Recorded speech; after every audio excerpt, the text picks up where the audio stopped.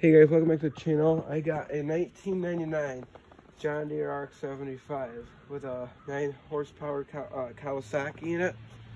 It was given to me as a gift, but I left it out yesterday because I had to do all the, the pinion gear and the steering, everything like that, which now it turns super easy if you guys could tell.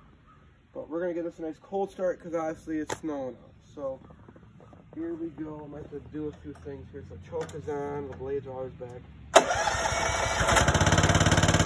Just light up, no problem. The idle's pretty dang low. I'll show you guys. Idle's pretty good, I think. We do have an exhaust leak, a muffler leak back here underneath here by the little coupling back there. Yep, that's done. So yeah, I had to take all this apart right here. I greased up these ends right here, come out, and then the pinion gear right there. I greased all that up. And of course, spherical flag magnet. Other than that, the steer's real dang good and good.